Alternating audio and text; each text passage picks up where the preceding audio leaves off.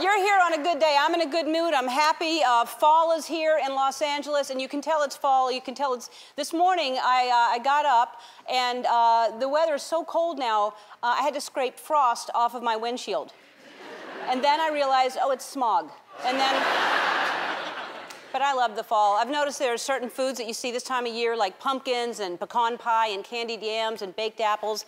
And then I just saw this also. Listen to the freshness. These are candy corn Oreos. That's a mixture of emotion right there. That started to be excited and then, oh. Usually this color means caution, keep away, but somehow this means delicious treat. And it says here that they're artificially flavored. Really? That's weird. I could have sworn I've seen trees of these things just growing in pastures. And one serving contains 12 grams of sugar. One serving, which is 2 cookies, 12 grams of sugar. Okay, here's a bag of sugar.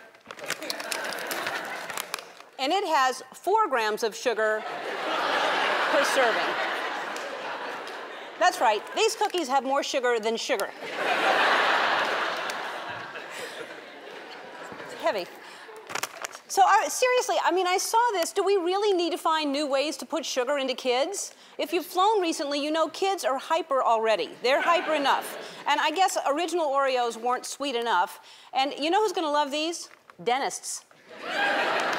If Oreo wants to help people out, they should fill the center with toothpaste.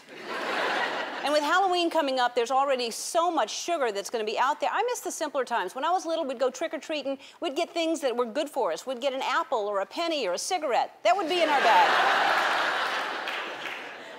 I love that on the bag, though. It says that this is a limited edition. You see that right there? Limited edition.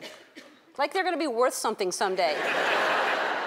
People are going to put them up next to their commemorative plates up there on the... And then these were the Oreos. They made candy corn Oreos. I bought 10 bags. It's amazing we have inventors thinking of this stuff. Like somewhere in America, there's a scientist in a lab thinking, you know what we need more of? Candy corn.